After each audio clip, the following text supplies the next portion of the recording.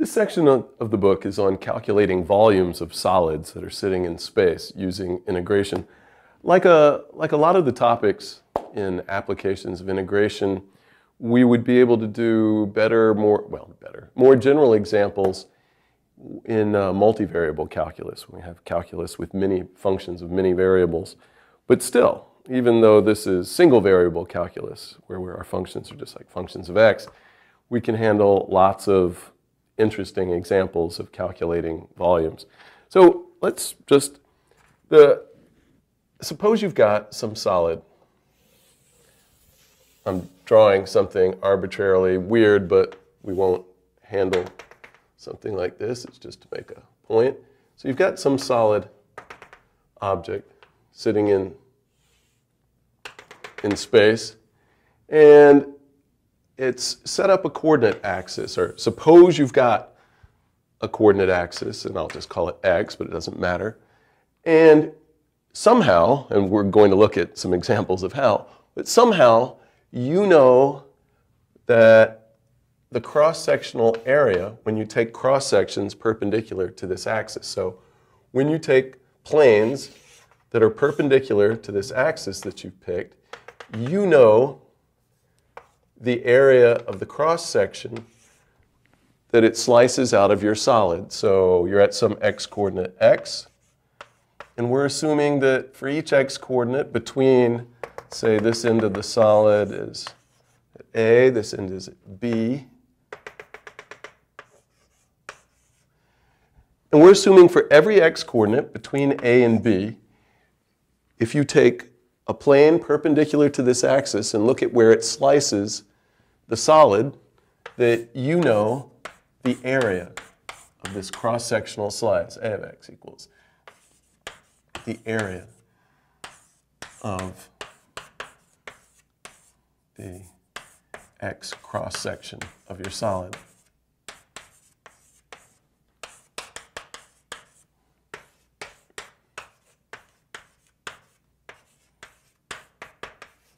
Right? Suppose you have that data. The question is, then how would you get the volume?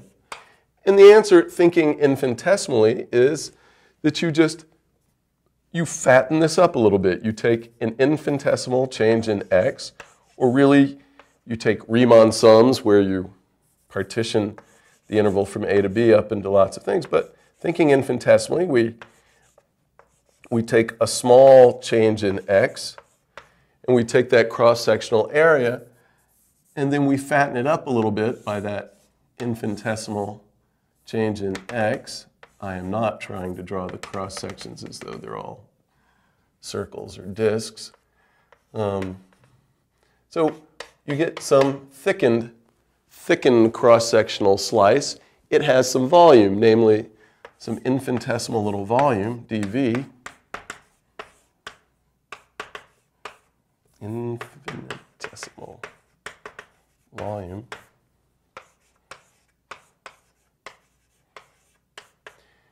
And its infinitesimal volume, that's actually a really bad picture. Its infinitesimal volume is just the area times this thickness, this dx. So it's just a of x times dx. And of course, to find the total volume, what you want to do is take a continuous sum of all of those infinitesimal volumes as x goes over all the coordinates, the x coordinates of your solid. So this means you want to take the integral from a to b of a of x dx. Great. So that's what you do. You look at cross-sectional slices, which I seem to have drawn all as circles. It's easiest. You thicken them up a little bit, and you get ax times dx for the infinitesimal volume, and then you add those up. Great. So that's what you do. So let's go ahead and look at a fairly, I don't know, complicated, but not so complicated, but interesting example where you may know this formula from geometry, you may not, let's take a rectangle that's sitting at some specific height. So I'm going to call this the z-axis, the x-axis down here, and the y-axis here, although I won't really use anything except z. Suppose I've got some rectangle that's sitting at a fixed height, capital H. So that rectangle lies in the plane at z equals h. And then I connect that rectangle to the origin. So I take a look at, so I'm thinking of this as filled in, and then I draw all the line segments connecting the points in this rectangle to the origin. So what you get is a pyramid. It just happened, or a slanted pyramid that happens to be upside down. Let me draw this.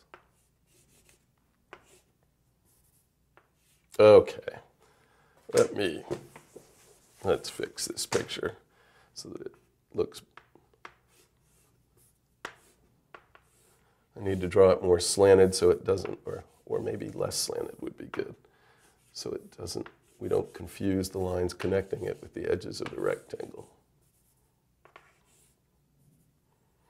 All right, let's do this. We'll go with more slanted.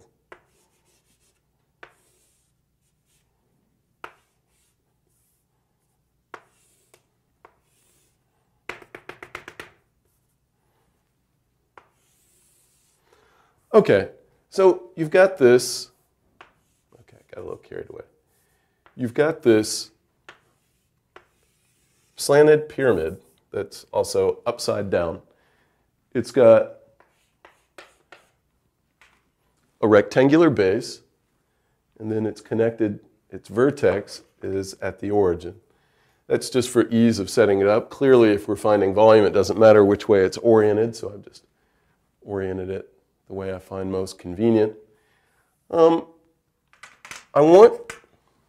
the cross sections, if we take z cross sections, so you fix a cross section at a particular z coordinate, so fix a z coordinate, take a plane perpendicular to the z axis, it will cut this in a rectangle that, well, you probably have never talked about similar rectangles, but it looks like a rectangle that's similar to that one, to the base.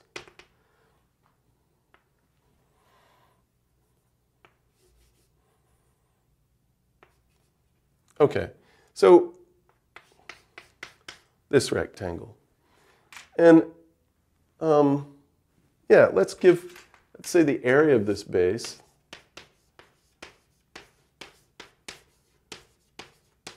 is B. All right. What we'd like is a formula for the area of this cross-sectional rectangle that I called similar to this rectangle that's the base. We need a formula in terms of z for its area, and then we'll just integrate. How do you get, this has x's in it, but it doesn't matter. We can use z's. So how do you get such a formula? All right, well, let me just say what's going to happen, and then we'll verify that it's true. But I claim is that A of z, the area of the z cross-section,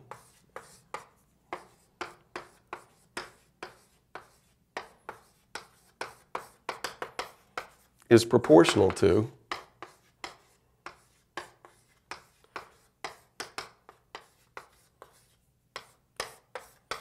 z squared. So proportional to means equals a constant times. So I claim it equals some constant times z squared. Why is that true? Well, you actually use similar triangles so that, but you have to use kind of two sets of similar triangles. So for instance, let's call this side of the big rectangle, the base, let's call that L. It's some fixed number. But let's call the side of this cross-sectional rectangle that corresponds to that side, let's call that length L, little l of z. right? It changes with z. Well, I claim that from similar triangles, L of z is proportional to z, so that when z is 0, you get 0. When z is when z is h, you get L. So you can figure out the proportionality constant.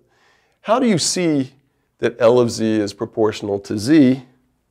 The answer is use similar triangles. But what similar triangles? Well, you have to use a couple of pairs of them. This would be a good exercise. But if you take, say, this triangle, and then you take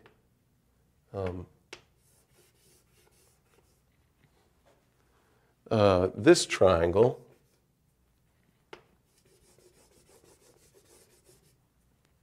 all right. These two triangles, this big triangle here and this little triangle here, are similar. So the ratio of this length to this length, but this length is z, this length is h, the ratio of this length to this length is the same as the ratio of this length to this length. All right? So the ratio of this to this, so z over h, is the same as the ratio of, I guess I'll give them names temporarily, A, and call this short one A, and the long one B. Oops, I already used A and B. Okay, not A and B, C and D. This would be C over D, or I guess if I'm sticking with capital letters, C over capital D. Capital letters for these fixed lengths, little letters for the ones that change when z changes. On the other hand, now that you've got, it's the ratio of, same as the ratio of this to this, that by these similar triangles, if you look at this triangle, so one of the faces of the pyramid, and this triangle, those are similar triangles, and the ratio of this to this is the same as the ratio of this little L that we were after to this big L. So what you see in the end is that, yeah, the z over h equals little l over capital L, where I'll remind you capital L is what I called this side.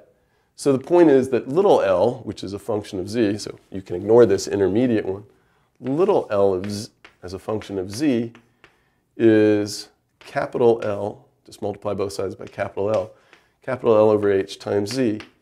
In particular, it's some constant times z.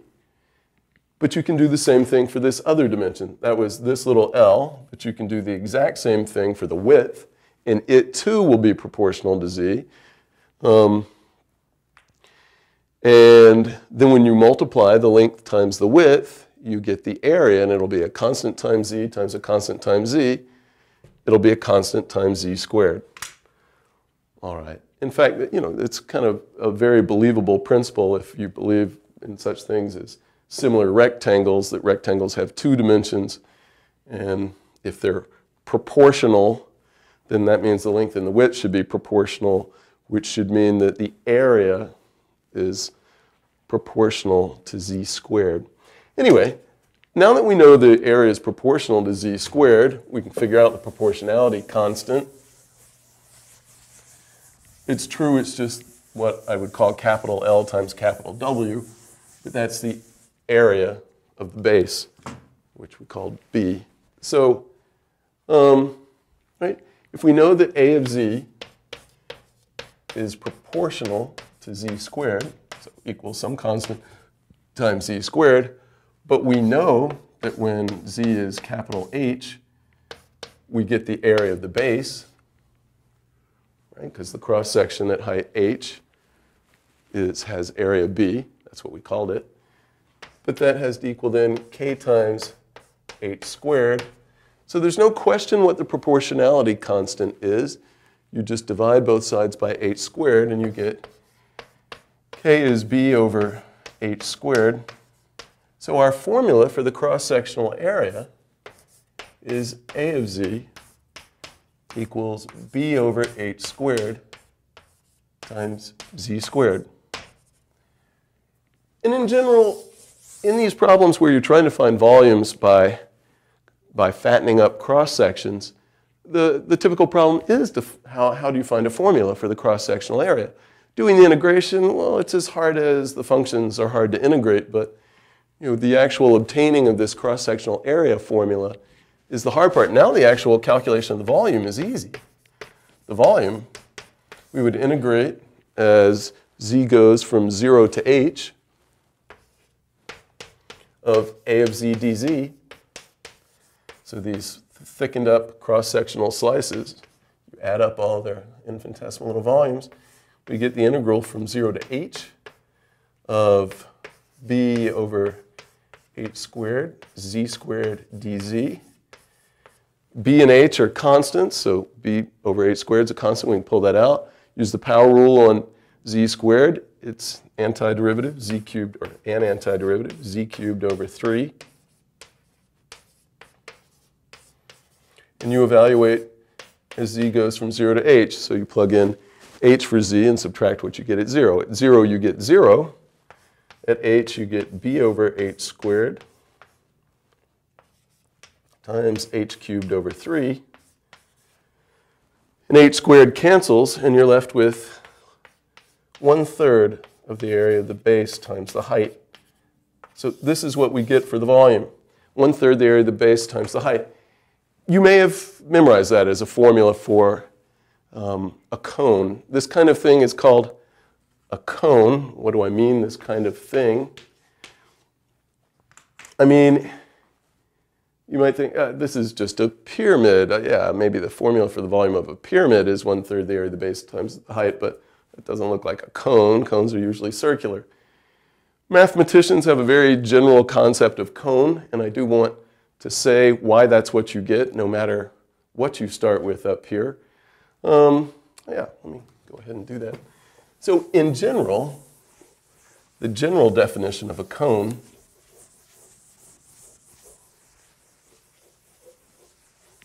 so you take some region that's contained in some plane. For the sake of drawing it, I'll draw it at a fixed z coordinate, but it doesn't have to be the z equals a fixed plane. But I take some, actually I'll need to draw that bigger to do something I want to do in a second.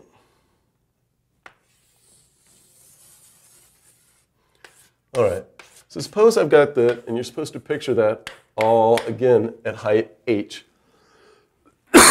So this is called a plane region. It means it's contained in a plane region of area B. Thinking, again, base of area B.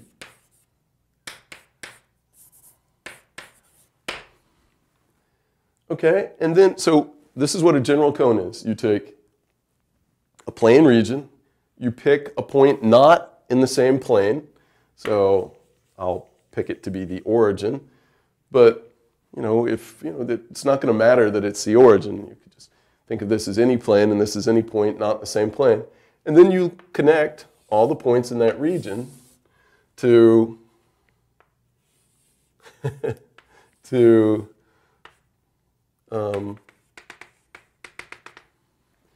you connect all the points in the region to the origin by line segments. And the solid that you get by looking at all those points is called a cone. So you call it the cone on this region with vertex, whatever that point is. So the cone on that region with vertex, for us, the origin.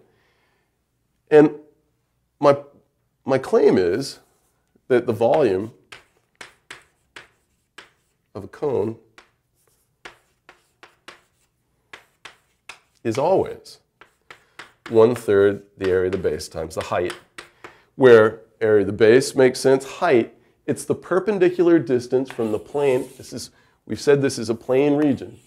So the height means the perpendicular distance, so the distance, from the point that's your vertex to the plane that contains your plane region. That's the height. And yeah, the volume of any cone is 1/3 the area of the base times the height. Why? Well, it's because what does it mean to calculate area? And this is, again, is kind of a multivariable calculus question, but you would to calculate the area of some curvy region like this, you break it up into little rectangles. It's a partitioning problem. You chop it up into lots of little rectangular pieces and you let your rectangles get smaller and smaller. But we just did the rectangle problem. Right? If you chop this up into lots of little rectangles, then the cone on each of those little rectangles is contained inside this more general cone. And every time you chop this up into little rectangles, you chop up the solid into these cones on rectangles. But we know that for that rectangle, the cone is 1/3 the area of that times h. But you do that for each little chunk of, each little area, each little rectangle that you chop this into, which means that once you take the limit to get the area up here, the same limit gives you the volume down here, and what you end up with is 1/3 the area of the base times the height, because it breaks up into all these 1/3 the areas of the base times the height. So anyway, the volume of a general cone, 1/3 the area of the base times the height. The case you're probably most used to, and where you're most used to having it called a cone, is a right circular cone, where you start with a circle and the vertex of your cone lies directly above the center of the circle. This is a right circular cone, but the formula for its volume, 1/3 the area of the base times the height. Of course, that's height h. The area of the base, well, normally if it's a circle, the base would be specified by saying it's a circle of radius r. And yeah, you should know that the area of a circle is pi times the radius squared times h, but it's always 1/3 the area of the base times the height. All right, let's do something besides cones. Let's figure out the volume of a sphere. Now, for mathematicians, a sphere is actually the two-dimensional, kind of just the outside. It's not the solid thing. To talk about the solid thing, the region inside the sphere, mathematicians say a ball. I'll just talk about the region inside a sphere. So let's take, as our next example, let's take a sphere of radius a. I want to find a formula for the volume of a sphere. Clearly it doesn't matter where I draw it, but where we think of it as sitting. But it's most convenient to set things up at the origin. So this is supposed to be a sphere of radius r, centered at the origin. So sphere of radius r. You probably know a formula for the volume, but you probably don't know how you get it. So let's find the volume of this. Now, by symmetry, we can just find the volume of the top half and double it. So we want to find the volume inside the sphere. If I don't say inside, that's what I mean every time. So let's find the volume inside the hemisphere, and then we'll just double it. Okay, once again, I think this is most nicely set up and easiest to draw, where you take z cross-sections. So think of this as the z-axis, and the cross-sections are circles, or the cross-sections of the, just like we say ball instead of sphere for the solid thing, mathematicians really say disk for the filled-in circle, but the cross-sections of the sphere are circles, and so cross-sectional area is the area of this disk, the inside of a circle. And the question is, how do you find, if you're at some z-coordinate, z, how do you find a formula for the area of that cross-section? We want to know the area of this cross-section. Well, the cross-section is a circle. It would be enough to find a formula for this kind of, in fact, let me say this is a sphere of radius capital R, to not confuse it with the little r that I'm about to write. R of z, we'd like the radius of this circle that's at z-coordinate z. Well, you have to think for a while, maybe. Here's z. How do you get a formula for the radius of that circle? Well, maybe after you think for a while, it occurs to you to draw this line segment from the origin out to where this radius is hitting the edge of the sphere, or hitting the sphere. But this is a sphere of radius, I changed it to capital R so I wouldn't get confused right now. This is capital R, but this is a right triangle, and this side's Z. So we know from the Pythagorean theorem that Z squared plus R of Z squared, this squared plus this squared equals this squared. Solving for R of Z and using that it's greater than or equal to 0, we get R of Z is plus or minus, but R of Z is greater than or equal to 0. It's R squared minus Z squared. Great. So that's the radius of the cross-sectional circle at height Z. So the area, A of Z, it's a circle with this radius. So it's pi times R of Z squared. Oh, well, that's pi times R squared minus Z squared. And again, that's the hard part of the problem. Finding a formula for the cross-sectional area. Now that we have that, actually finding the volume inside the hemisphere and then doubling it to get the volume of the sphere, inside the sphere, is easy. Right, so the volume inside the hemisphere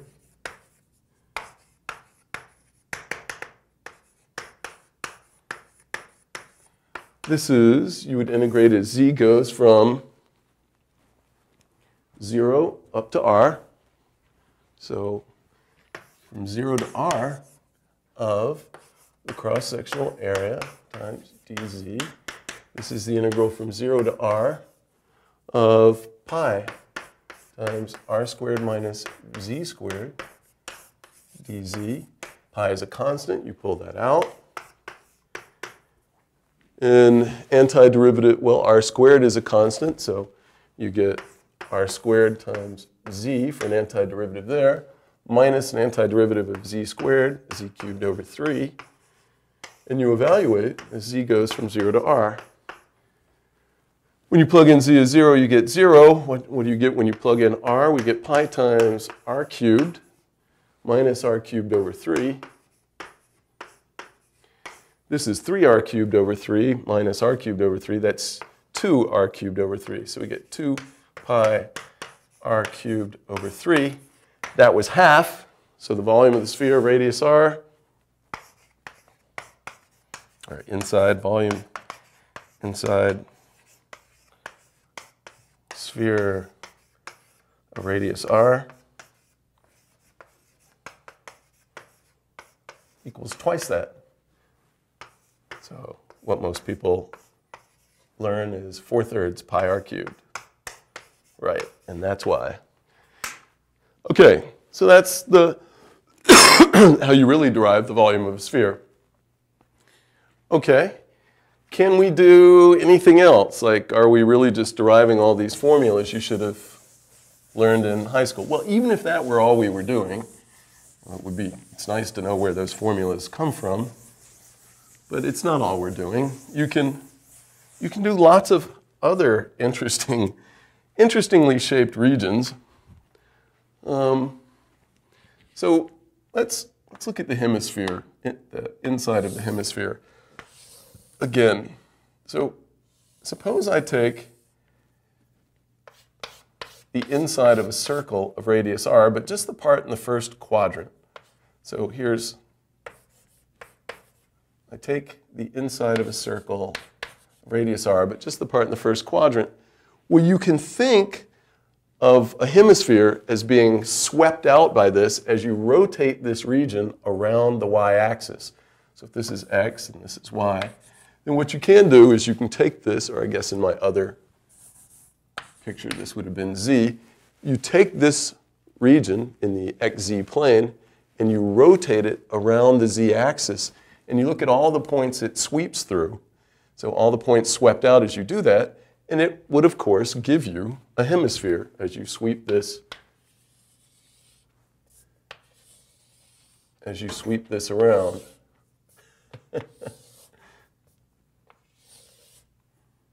Right? You spin this around, and you look at all the points it passes through, and you get the hemisphere. This is called a solid of revolution. So a solid of revolution. You get it by revolving, rotating. I'm not going to distinguish between those words. Some plane region around some axis. So, but it doesn't have to be a figure we're used to. So, for instance, let's take y equals x squared.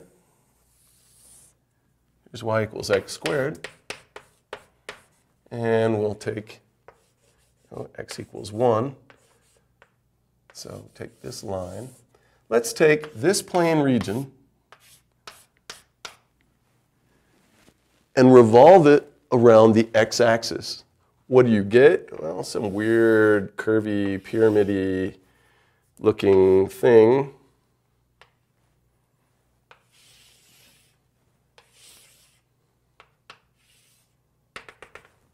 Right? You take this and you sweep it around the x-axis, and the question is, what volume do you get? What's the volume of that weird, if you look at it sideways, it looks like a curvy, conical, pyramid-y thing.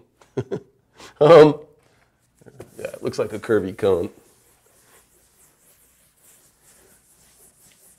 So what do you get? Well, we have to find formulas for cross-sectional area, and then we integrate. So let me draw this again without.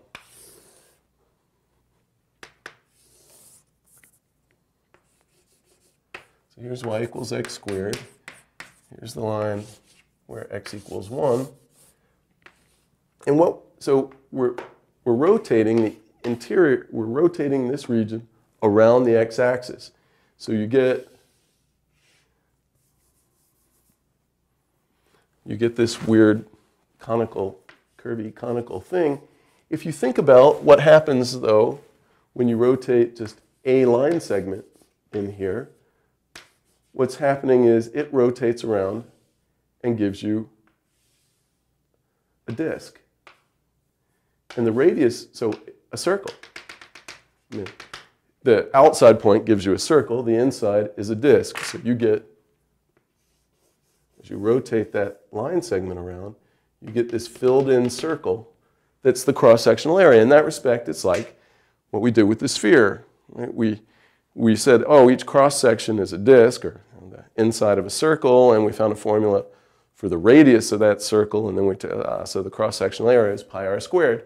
Well, that's what you do in general, or you can do in general, for solids of revolution. Your whole point is to take cross-sections perpendicular to the axis around which you're rotating, and then your cross-sections, by definition of a solid of revolution, your cross-sections will be the insides of circles, so disk, and you find the area of each disk, so you get this cross-sectional disk.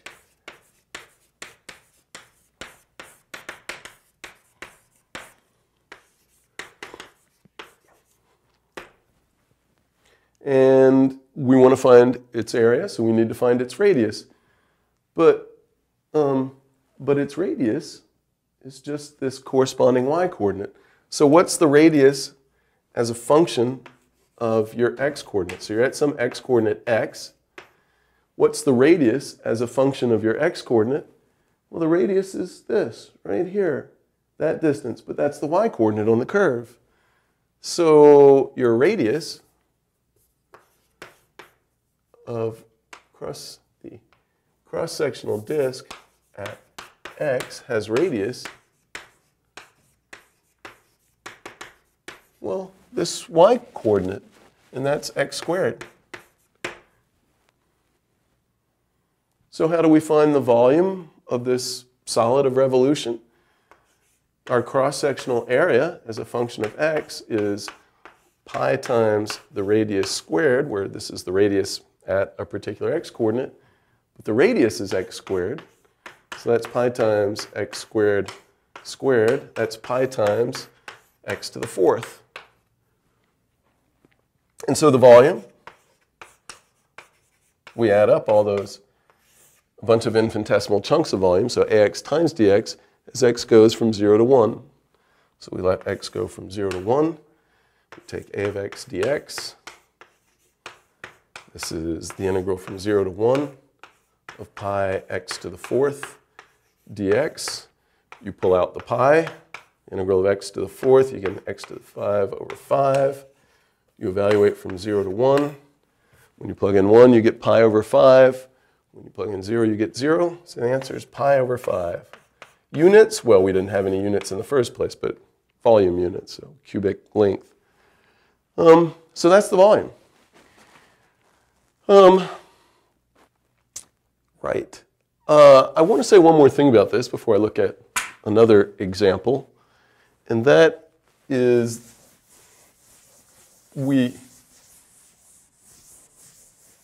when I first started talking about the cross-sectional area and then you thicken it up, right, and that's how you can view this for solids of revolution. You find the cross-sectional, a cross-section is a disk, or in a minute it'll be something called a washer, and the cross-section is a disk, and then you fatten up the whole disk by multiplying by a dx. Right? So this is a little chunk of volume, dv. But for solids of revolution, it's kind of helpful. This may not seem like it's anything different to you, but it'll be helpful in a minute when we talk about doing things by a different method. So, yeah, so what we were just talking about, what we've been looking at is you would kind of spin this line segment around, generate this cross-sectional disk, and then thicken the whole thing up. Well, that's clearly the same as thickening the line segment first and getting a little infinitesimal rectangle, and then you spin that rectangle around and get the fattened up disk. If that doesn't seem different to you, that's good. It should seem kind of the same, but in a minute it's going to be relevant or look better to us that if we think of first thickening up to get a rectangle and then rotating instead of rotating and then thickening up to get a disk. Okay, let's do another example where you have a hole in your region, and so you don't exactly, well, you don't get disk for the cross section. So I want to do this one.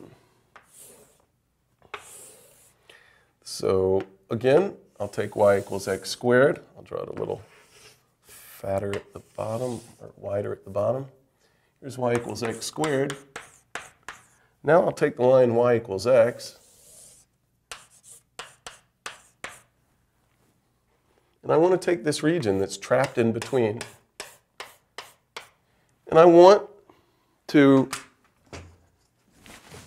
look at three different things. I want to rotate this around the x-axis, rotate it around the y-axis, and then rotate it around maybe y equals 2, the line y equals 2, and see what you get for the volumes of those different solids of revolution. So first, let's rotate this around the x-axis. All right. What do you get? Well, I don't know. You wouldn't call it much of, well, you wouldn't call it much of anything. But you get this region swept around the axis. Now it's a cone minus some weird curvy cone from inside. You took it out. But I hope you can picture it. It's a little hard to draw without obscuring what's here, but you just take this region and you sweep it around the x-axis and you get, well, like I said, it's hard to draw. But it isn't hard to draw the cross sections. What happens in a cross section? So you take a cross section perpendicular to the axis that you're rotating around. So it's one of the nice things about setting up math that even if you can't picture it, you can still get the answer, and sometimes you can picture enough. So what's happening in a cross-section here? At a typical X, a cross-sectional line segment in our original region looks like this. And the cross-sectional area that you get is what you get if you sweep that line segment around. But there's this gap. So what do you get if you sweep a line segment around, but there's this gap? Well, you get something that the technical mathematical term is an annulus. But what most people call it in this context is a washer. You sweep this around, it'll give you one disk minus another disk. There'll be this disk missing from the center, but then there'll be this disk on the outside. So I've drawn the inside disk a lot bigger here, but you get one disk, the outer disk, minus this inner disk, and then you fatten it up. So there are two radii here that are of interest. This inside radius. Actually, let me draw this bigger. There are two radii here that are of interest. There's an inside radius and an outside radius.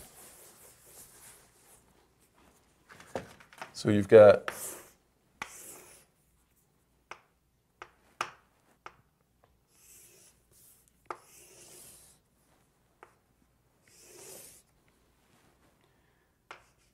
So if you're at some x coordinate, you're sweeping this line segment around.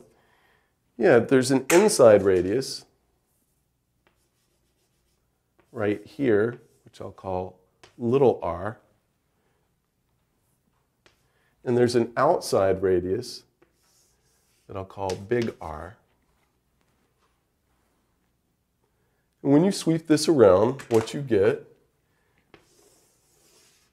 is one disk minus another disk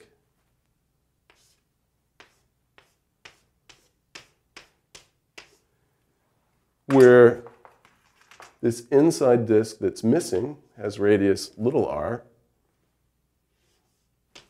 and the outside disk has radius big R. Well, so what's the area of the cross-sectional region?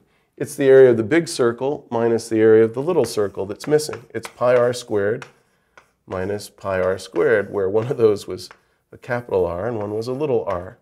So you get this, and you can factor out the pi, if you want, pi times the big radius squared minus the little radius squared. And I'll say it again, this thing is usually called a washer instead of a disk once it's got a hole in it. Okay. There's a common mistake that people make here. I don't know why it's so common. It's the area of one circle minus another circle for the cross-sectional area, pi times the radius squared minus pi times the radius squared. But people get carried away, and I'm not sure what they're thinking. This is absolutely, totally unequal to pi times the big radius minus the little radius squared. People make this mistake all the time and write this instead of this. Don't do that. It's awful. It's this. All right. So let's look at the problem we had. Where we had y equals x squared and y equals x. How do you get a formula for the cross-sectional area? Well, it's pi times one radius squared times the other radius squared. I mean, pi times one radius squared minus pi times the other radius squared. Actually, I'll just draw it here. Here we've got y equals x squared and y equals x. Well, if this is all you're told, that it's we're rotating the region trapped inside by these two curves, and we're rotating it around the x-axis, one thing you have to figure out is where they intersect.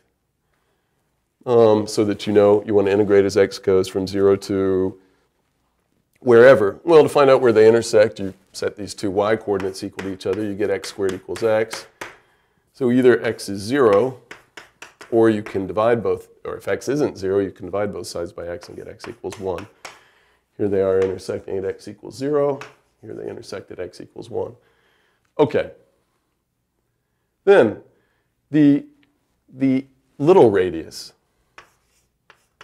The little radius as a function of x. Well, it's the y-coordinate on the parabola. It's the y-coordinate on y equals x squared. So in terms of x, it's x squared.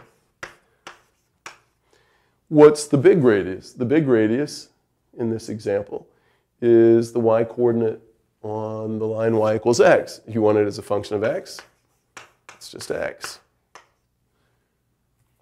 So the cross-sectional area, A of x, is pi times big R squared, so that's x squared, minus little r squared, so minus x to the fourth.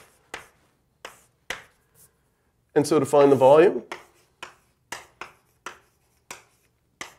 you calculate the integral as x goes from 0 to 1 of pi times x squared minus x to the fourth dx. This is easy. I'll just leave it as an exercise, but that's the integral that you do. All right. What happens, what if you want to not rotate this around the x-axis, but you want to rotate it around the y-axis? So let's look at what changes. Actually, almost everything changes. So instead of rotating this region trapped between the two curves,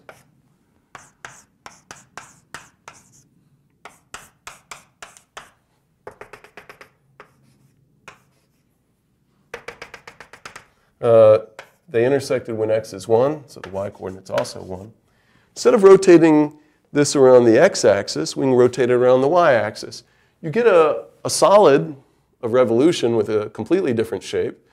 There's no reason for there to be any significant relation or any obvious relation between the volume that you get when you rotate around the x-axis versus the volume around the y-axis.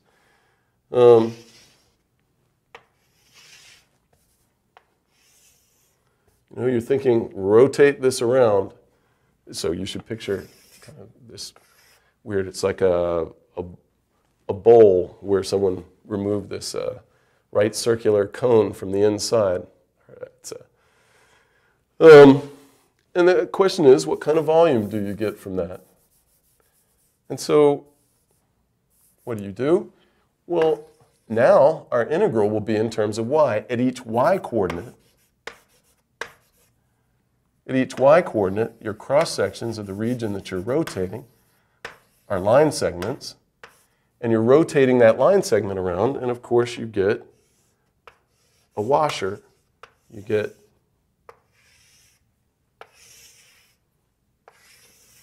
get a washer when you rotate that line segment around. Now the inside radius is here. The outside radius is here. And so we'll have a cross-sectional area that depends on y. It'll be pi times the big radius squared minus the little radius squared. But we need everything in terms of y now. So what is big R in terms of y? Big R is this distance. It is the x-coordinate, right? The distance from here out to this point. That is the x-coordinate on the curve, y equals x squared. We need it in terms of y. So it's the x-coordinate on this curve, so this equals x-coordinate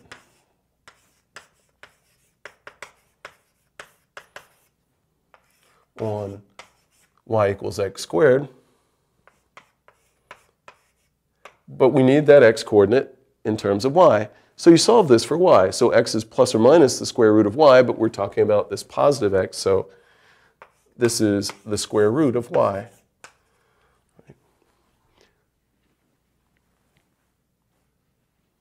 Okay, right? This, because we're rotating around the y-axis, we need little changes. We're going to have the integral of a of y dy. We need everything in terms of y, so we need this outer radius in terms of y. So when you're at some y coordinate, what's this radius? It's the x coordinate on that curve, which is the square root of y. And similarly, what's the little radius? The little radius is the x coordinate on this curve. In terms of y, well, that curve is a line. It's y equals x squared. So what's the x coordinate as a function of y? It is just y. And so capital R squared is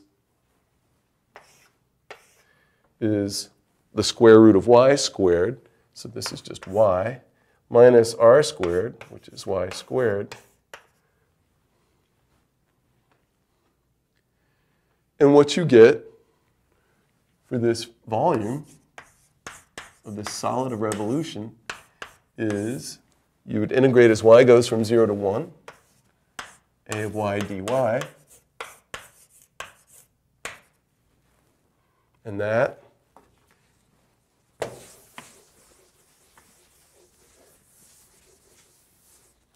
so we get the volume is the integral from 0 to 1. A of y is pi times y minus y squared dy. I am going to go ahead and do this integral because I want to do it another way in a minute. So what do you get? You factor out the y, you integrate the pi, you integrate y and y squared, and so you get pi times power rule twice, y squared over 2 minus y cubed over 3 evaluated from 0 to 1. When you plug in 0, you get 0. When you plug in 1, you get a half minus a third. That's 3/6 minus 2/6. That's 1/6. We get pi over 6. All right. So that's what we get for the volume of that region. When you take the region trapped between y equals x squared and y equals x, and you rotate it around the y-axis, we're getting a volume that is pi over 6 cubic units. Let me record that somewhere because I want to do this a different way that is not by taking cross-sectional areas. And it's why I said it's nice to think of fattening, starting with a rectangle and rotating that. So what's another way we could try to find the volume of a solid of revolution? The answer is you could take, instead of taking what amounts to cross-sections of your area and then rotating cross-sections of your area perpendicular to the axis of rotation, you can take them parallel. So this is called the shell, or these are called cylindrical shells.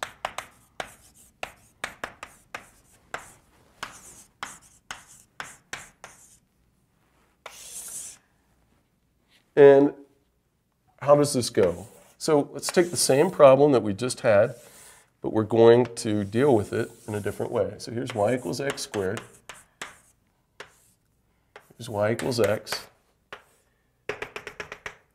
Here's 1.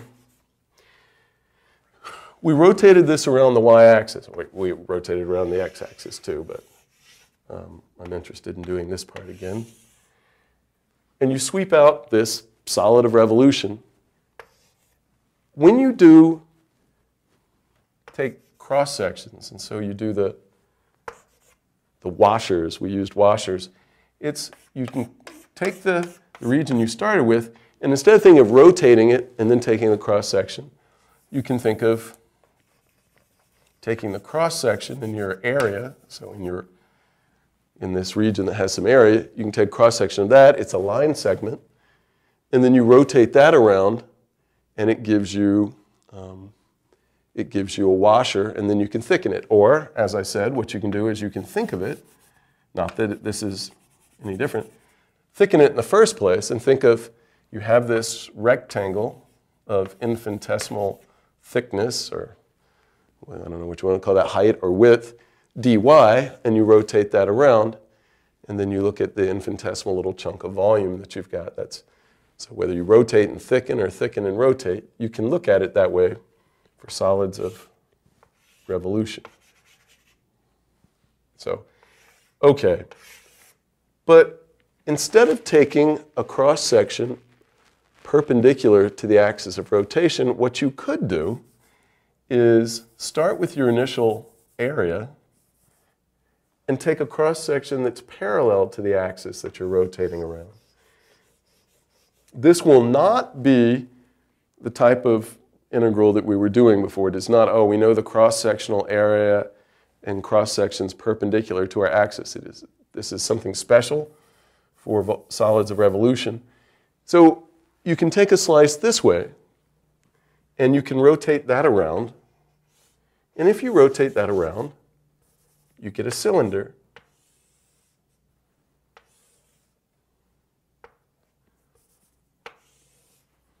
You get a cylinder. And it has area. But then you think of thickening it up to get a little infinitesimal piece of volume. How do you thicken up that cylinder? Well, you thicken it up just a little bit this way. So you just give it a little thickness. It's like an aluminum can with no top and no bottom. Yeah, it has an infinitesimal little thickness. But in your region that you start with, now I've got too much in the picture, but in your region that you started with, all you've done is instead of taking a line segment, you initially thicken it up to a rectangle, but with an infinitesimal thickness dx, you thicken it up to an infinitesimally thick rectangle and rotate that around. And then you add up all those volumes. What is the volume, one of the infinitesimal volumes of a cylindrical shell? That's what this is called. It's a cylinder. When you rotate the line segment, when you give it the actual little thickness, we call it a cylindrical shell. A little chunk of volume. Okay, now you have to think. This is, if you call this the height,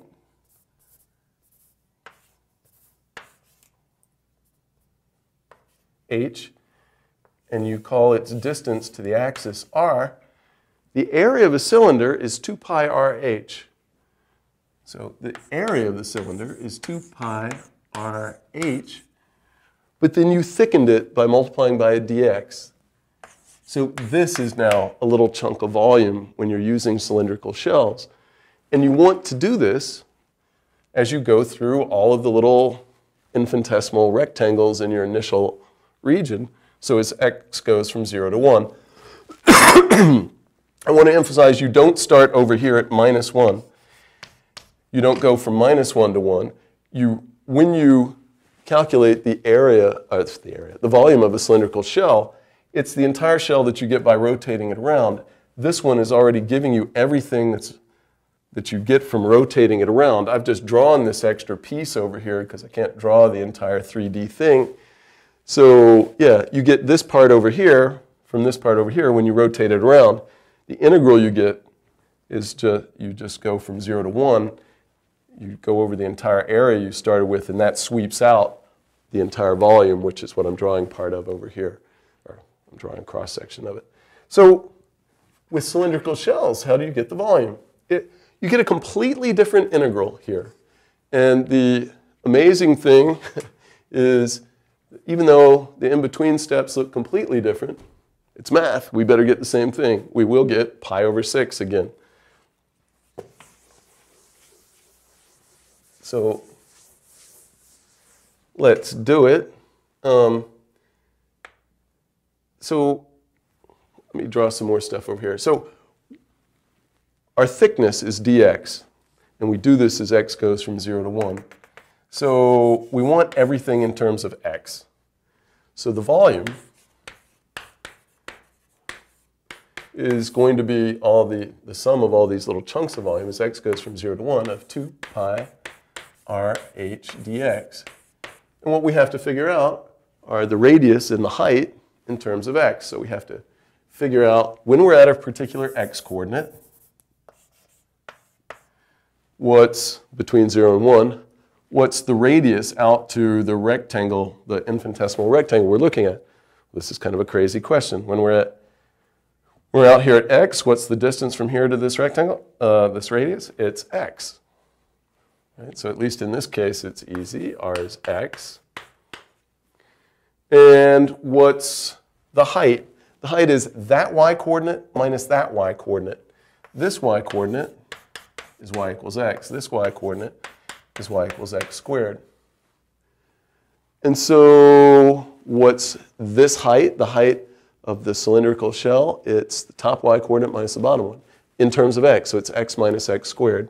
So h is x minus x squared. So what do we get for an integral? So we're integrating with respect to x now, not y. It's, even though we're rotating around the y-axis. You integrate from 0 to 1, 2 pi r h dx. You pull out the 2 pi. It's a constant. You integrate from 0 to 1. This is x squared minus x cubed dx. This is 2 pi times power rule twice. X cubed over 3 minus x to the 4th over 4. Evaluated from 0 to 1. When x is 0, you get 0. When x is 1, you get a third minus a fourth. That's 4/12 minus 3/12. That's 1/12. 1/12 times 2, 1/6. Pi over 6. Yes, math works again. Right. So you can use cylindrical shells, or you can use washers or discs. It's a choice. In a minute, I'm going to, in a minute or so, I'm going to look at why you would pick one, or an example of why you would want to pick one instead of the other. There are lots of examples you can do with volumes. But before I do another example and compare kind of why you'd want to, explain why you'd want to use shells versus washers or discs, I'd like to rotate around something other than the x or y axis, just so we can see how that goes. So let's take, since it's so easy, let's take this same region, the one trapped between y equals x squared and y equals x, and rotate it around something other than the x or y axis, just to see how that changes things. So let me take the same old boring region, trapped between y equals x and y equals x squared. This is y equals 1, x equals 1. But now, and I'm not going to be able to draw any other part of this because it's going to be off the top of the board. Let's go up to y equals 2 and rotate this around this axis. So we're rotating, so let me give this a name. Let's call this A. I'm thinking area, even though I should think region. I don't want to call it R because we use that for a big radius. But let's take the region A, and we're rotating A around y equals 2. So you take this, you rotate it around y equals 2. It'll go way off the top of the board. It's, I don't know what it is. It's some weird funnely thing. It's got a big hole in the middle. Once again, it's nice. We don't have to picture it to get the answer. So I'm going to do this both by washers and by cylindrical shells and make sure we get the same answer. So by washers, that's where you take cross sections perpendicular to the axis that you're rotating around. So it means that we take cross sections perpendicular to y equals 2. That means that you can think of it as first you take the cross section, so perpendicular to this line, so you get this line segment, and then you rotate that around and you get a washer, and you get an annulus. You get one big disk minus another disk. And we don't need to picture it. We don't need to draw it. At a given x coordinate, there's a big radius, but now you have to be a little careful. The big radius is the distance from here to here, so that's big R. And the little radius is the distance. There's a little radius that's the distance from here to here.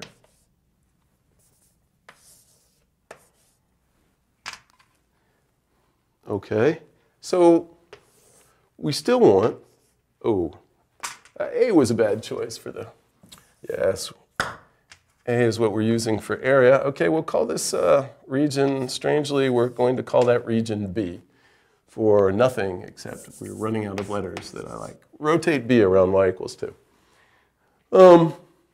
Okay, so we want the area of the cross-section at x. That's why I didn't want to use A for the region. All right, well, we know it's a washer, so it's pi times the big radius squared minus the little radius squared, but we need the big and little radii in terms of x. So the question is, what's big R in terms of x, and what's little r in terms of x? And you have to think about it, or presumably you have to think about it.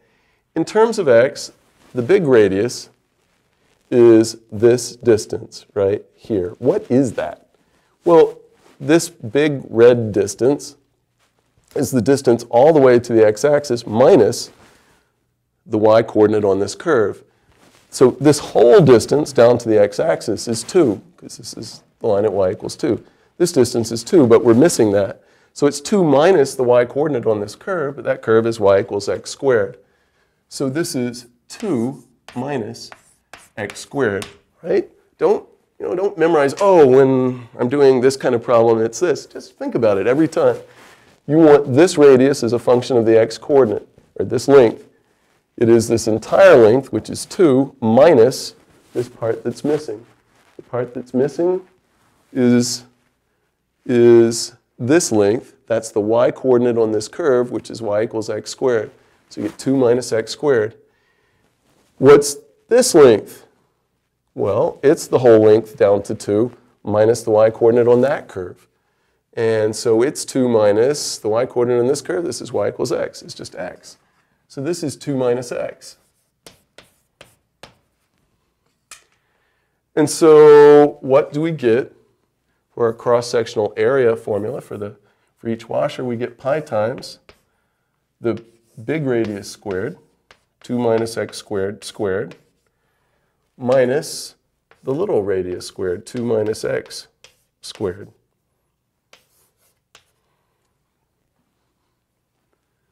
That's your formula for the cross-sectional area. And then to get the volume,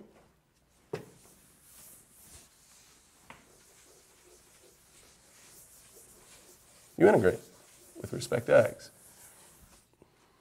Once again, it's as we go through our entire region that we're rotating, so just as x goes from 0 to 1. So we get 0 to 1, pi times 2 minus x squared squared minus 2 minus x squared dx. Let's go ahead and do this one so that we can compare it with what we'll get from cylindrical shells. So what do you get? You pull out the pi. It's no big surprise. I'm going to go ahead and square both of these. So we get 4 minus 4x squared plus x to the 4th minus 4 minus 4x plus x squared. Don't let me screw this up. Yes, yes. Minus that dx.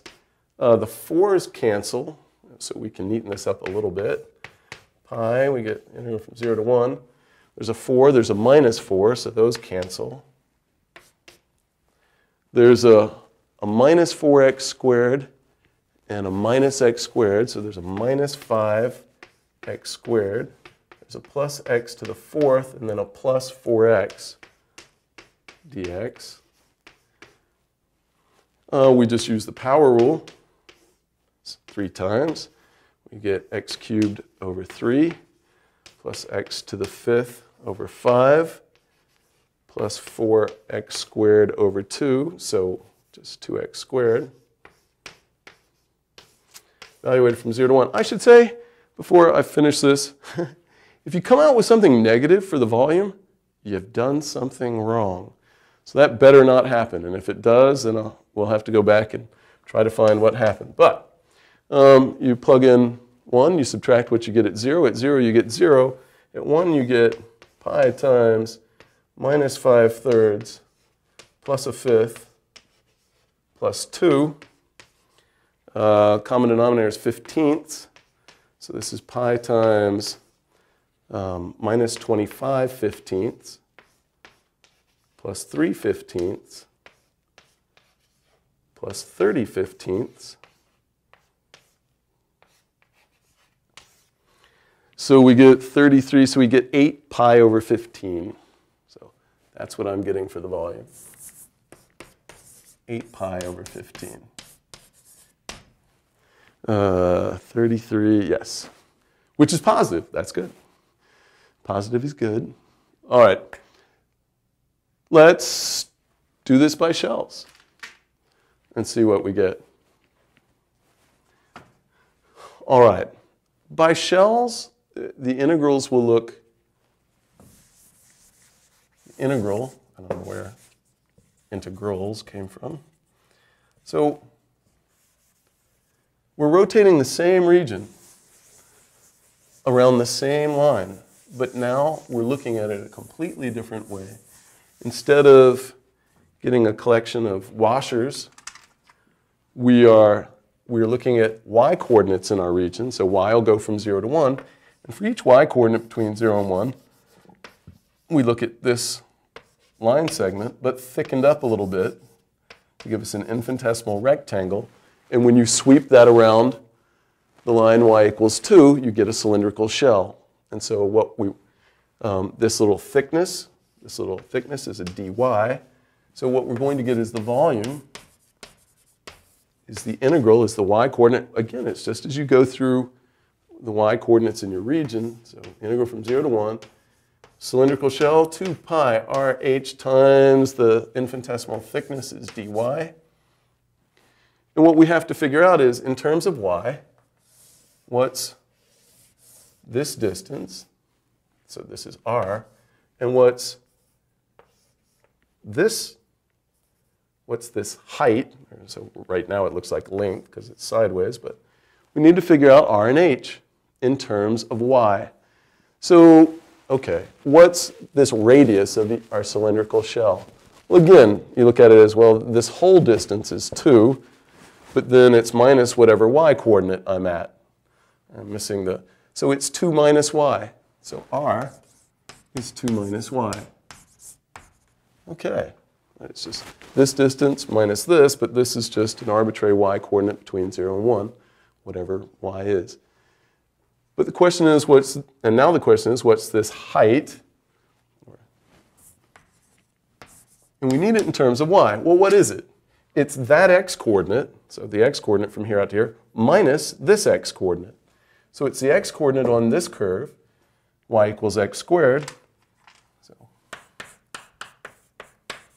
minus the x-coordinate on the curve, y equals x. It's this x-coordinate minus this x-coordinate. But in terms of y, what's this x-coordinate on y equals x squared in terms of y?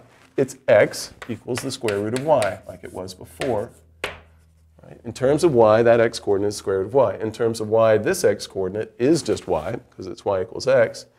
And so what we get is the height is this x-coordinate, which is the square root of y, minus this x-coordinate, which is just y.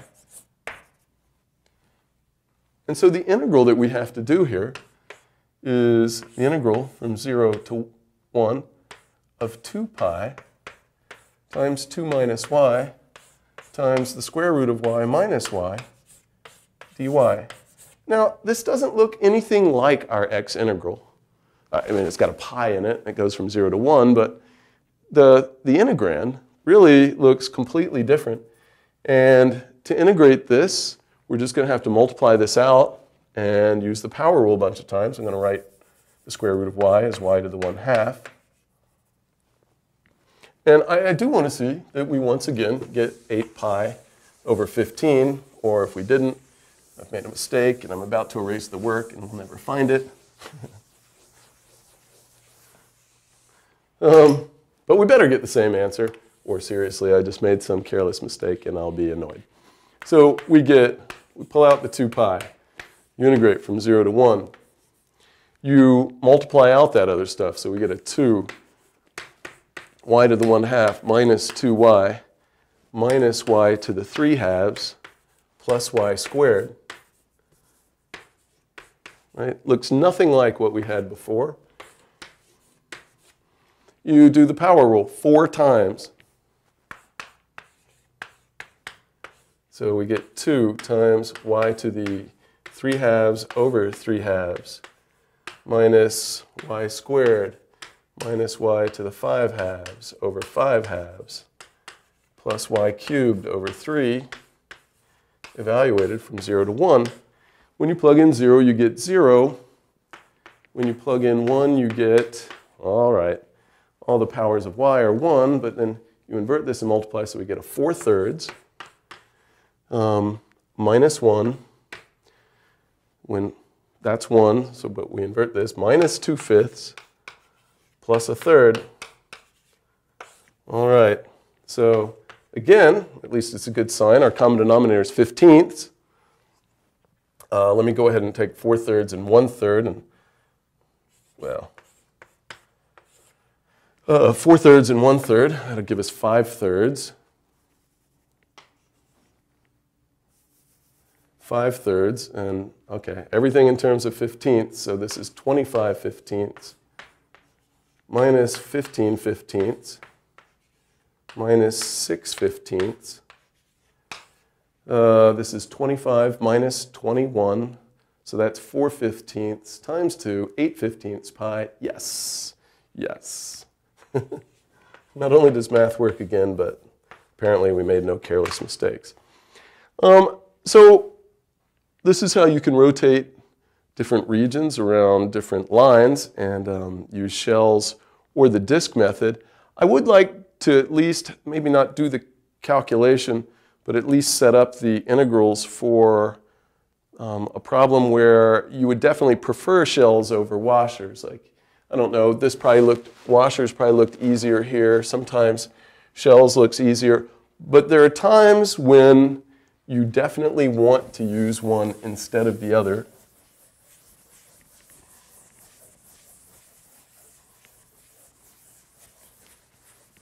And I'll just set these up, and then we'll stop. But, so, let's take a parabola that turns sideways. So I want x equals 2 minus y squared. And again, I'll pick on my old friend, y equals x. So here's y equals x. But now I want to look at, that should have a vertex. Okay. Now I want to look at this region, which I guess I'll call B again, just so I won't use any other bad letters. So let's take this region B.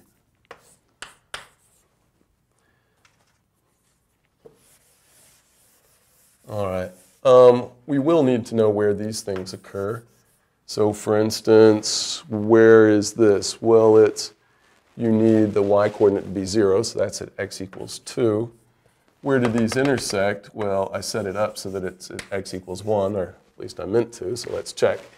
For these to intersect, the y-coordinates would have to be the same, or the x-coordinates would have to be the same. So let's put in y equals x. So if you put in y equals x, you get y needs to be 2 minus y squared, so that put everything on one side, you get y squared plus y minus 2 equals 0. That factors as y plus 2 times y minus 1 equals 0. And so it happens when y is minus 2, but we are ignoring that one, and it happens when y is 1. So this y-coordinate is 1, but there's the line y equals x, so the x-coordinate's 1. Okay, so let's look at that region. It's got a straight line on two sides, straight lines on two sides, and a curved line on the other side. Suppose you rotate this around, rotate B around the x-axis.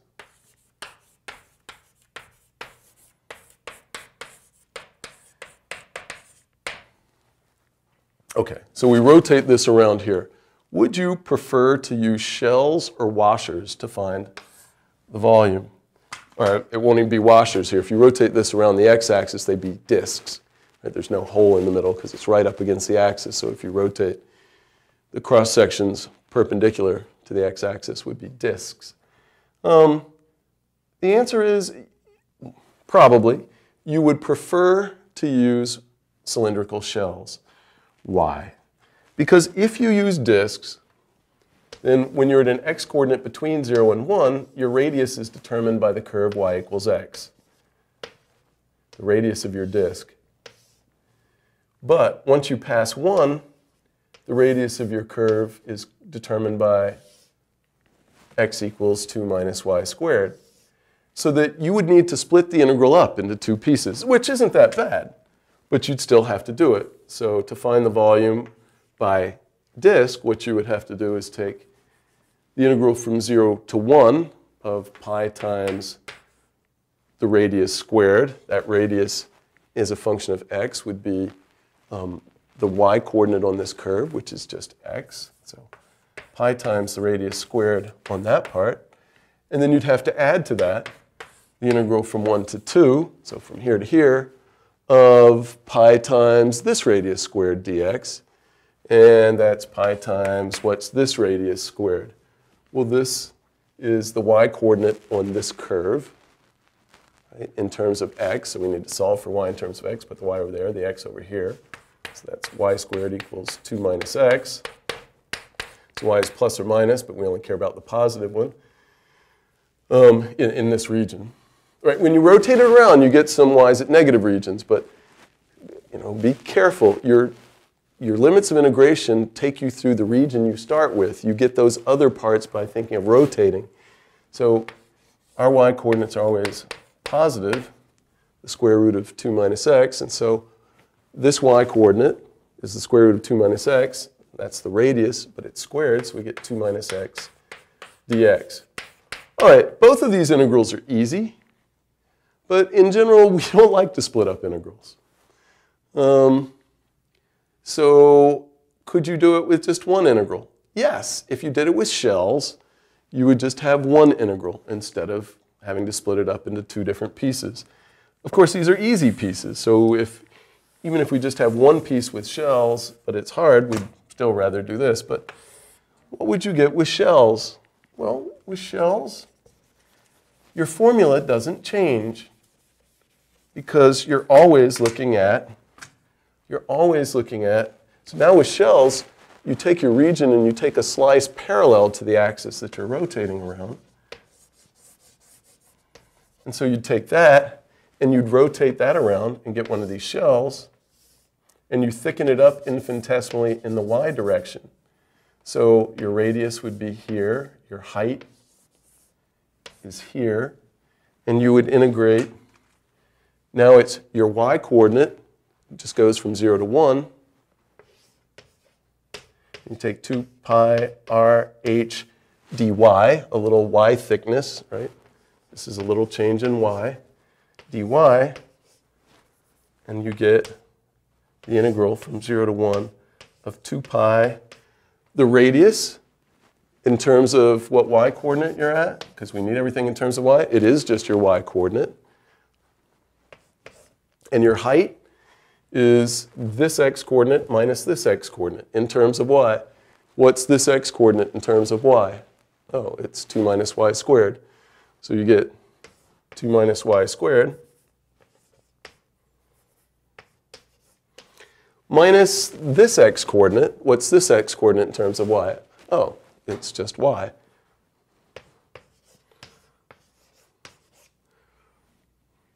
So instead, you could do this one integral instead of these two integrals. Now, all of it's easy, so it doesn't really matter which you do. Finally, I should say, if you rotate it around the y-axis, things would reverse which one you'd want to pick. I won't even bother setting up the integrals, but I do want to say this, that if you rotated that same region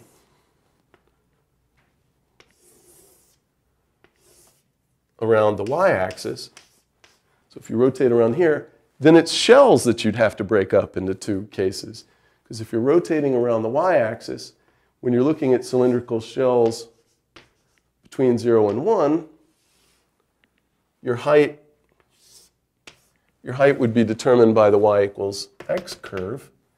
But when you're between 1 and 2, the formula for your height changes, and you'd have to switch to the x equals 2 minus y squared curve. So you'd have to split up your integral. On the other hand, if you use washers when you're going around the y-axis, then you'd just be able to do this with one integral, because at any given y-coordinate, you'd have a washer, and the inside radius would always be on y equals x, and the outside radius would always be on x equals 2 minus y squared. So you could find the volume when you rotate around the y-axis with washers, with one integral.